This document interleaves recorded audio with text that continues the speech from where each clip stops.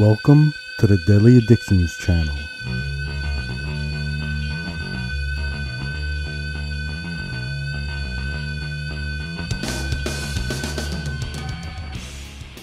Thank you everyone for joining me. This is going to be an introduction podcast video for a new playlist I'll call The Sciences. Now, I'm a big nerd, a geek in a way. I love science, always have. It's probably my best subject in school.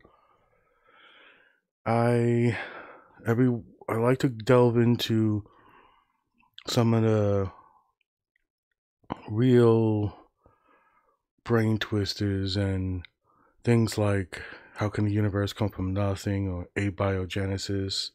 But in general, I like all science, technology breakthroughs, and I want to sort of do podcasts on certain subjects that interest me. So if you look at the natural sciences, the social sciences, the formal sciences, in each area there's something that's going to draw my attention, or there are times I go on to YouTube and I'll watch a whole lecture series on a whole year of a university's breakthrough. So if they're doing superconductivity or quantum computers, there are medical breakthroughs. I'm really interested in neurology and the neuroscience. And there's also topics I might touch on, like how science has failed us in certain areas. How we need the peer review system to be tested constantly. How we have social sciences that are so watered down in pseudoscience that it's ruined the reputation of like psychology. But then we have new things that are shoring the foundations and using better science. We got evolutionary biology and psychology. You pair that with the breakthroughs in neuroscience and how we are learning more about the brain. These topics always interest me. Human behavior has always interested me.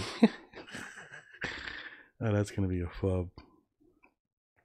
So I have a big interest in these things, and for me, the path through science and the truth and knowledge is my spirituality.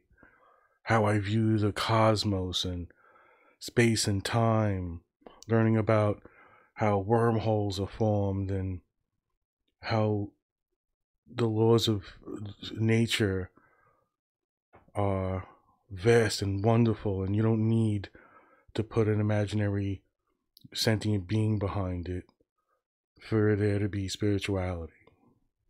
I see wonder and beauty in everything.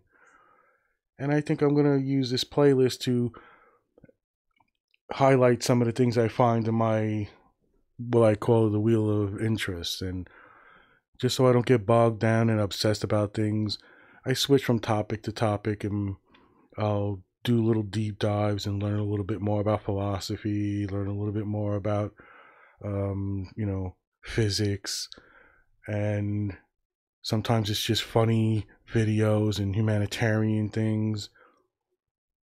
But when I'm on my quest for science information and new breakthroughs and watching how the scales of time keep bouncing back and forth between, oh, this is going to happen within 10 years. And then you find out 5 years later that's going to be another 12. And then there are things that are going to be 10 years in the future that are now going to be 2 years. And why that is, and how science keeps trying to find the truth and discarding the stuff that don't make sense. And it might be a difficult road for some. I don't like woo. I have a real dislike for the con men of the whatever community or fields. Now, I don't mind a personal story. I struggled through my life and I got into this certain thing, and you tell your story and how it helped you and shaped you. That's really not what I dislike. Those are justified for yourself, and maybe they turn you in a different path. It's when people say they know things. It's when people are selling a product based on knowledge that is faulty and dangerous.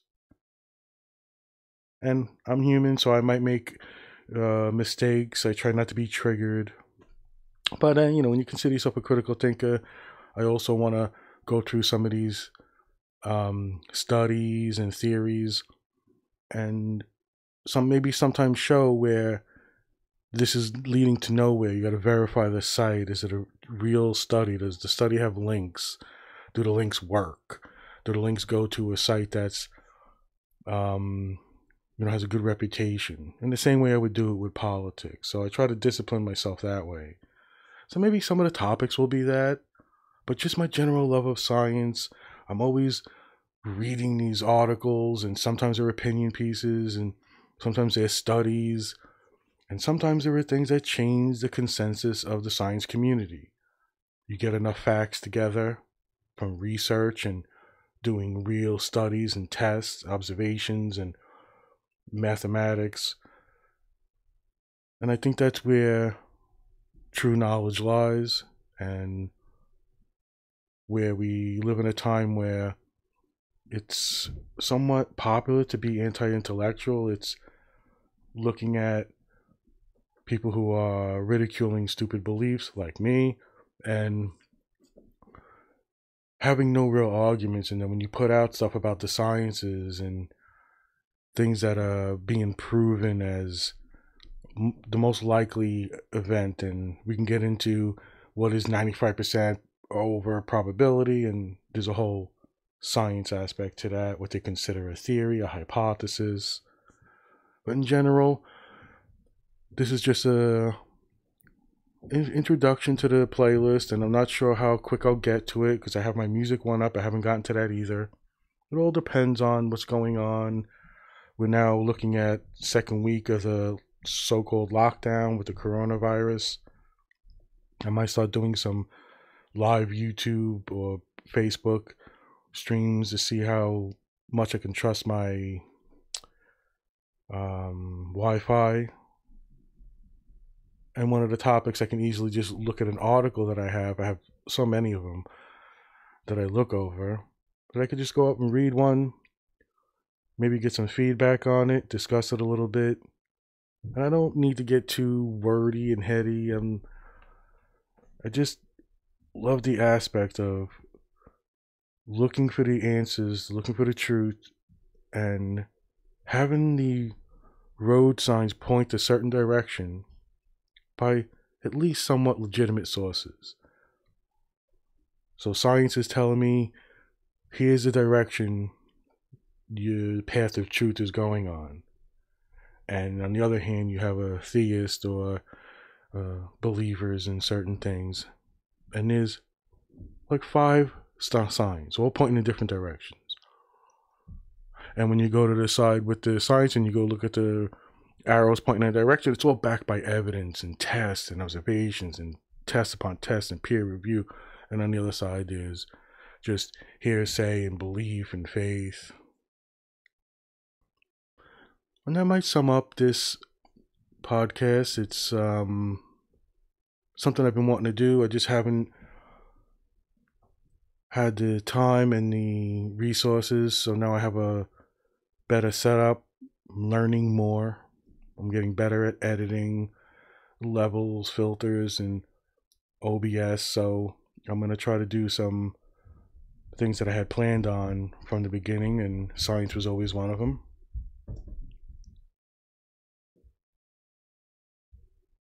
But maybe I'll get some feedback. We'll talk about certain things, and as the days progress and I'm limited in work, like most people might be, although part of my part-time work was doing delivery, so that just picked up.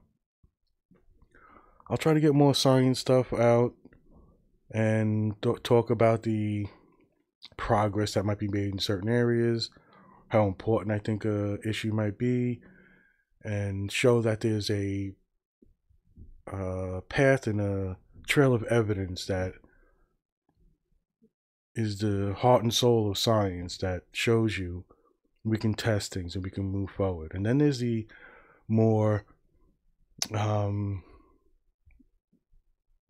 the ethereal, or the it's, you can't use real science on it. You have to do more theoretical thinking, and those things are like, you know, theoretical physics and the more ethereal type aspects. And even those are legitimate, and it could be argued and debated. So my love of science is going to uh, give me an opportunity to start doing podcasts and videos on it.